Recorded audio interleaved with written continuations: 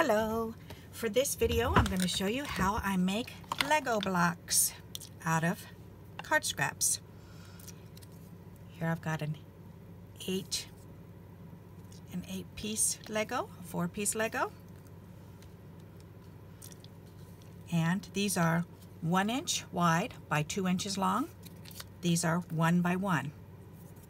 And what I've done is, with the help of my grandson, we've punched out a bunch of regular size holes using the hole punch, and then doubled them up. So I stacked one on top of each other, so there's a stack of 2 for each block. And then to fill in this spot here with 8 dots, then what I like to do is take the 1 inch cube and lay it right on top, and then take my glue and squeeze out a little glue in the 4 spots where I want it to be. And then use my picker-upper tool and pick up 4 dots and put them on there.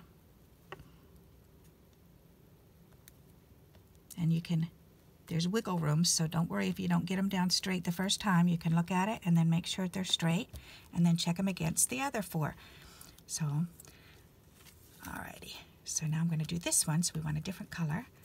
So to do this side, I'm just going to cover up these 4 dots that are here.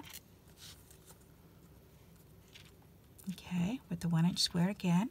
And we're going to do these 4 dots. 1, 2, 3, 4. And again, the glue doesn't have to be exact, because you can maneuver these little dots around once you get them on.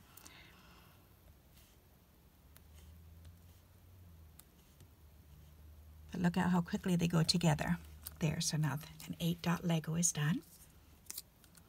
There, so now I just have this one left. So again, I've got to cover up this side.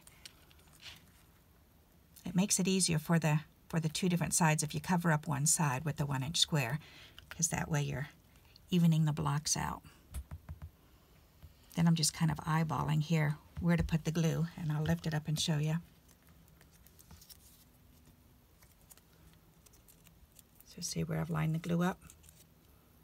And it's a lot easier to do it if you cover this side up, to make sure that you're centering the 4 within this square. And then you just fill it in. And then check and make sure they're lined up. That looks pretty good. And then just check them against the other side, and that looks pretty good. There you go. So now we've got some Lego blocks. And then you can arrange these on a card front. So what do you think of that? That's pretty neat, huh? So if you like this video, give me a thumbs up, and until we meet again, happy crafting. Bye-bye.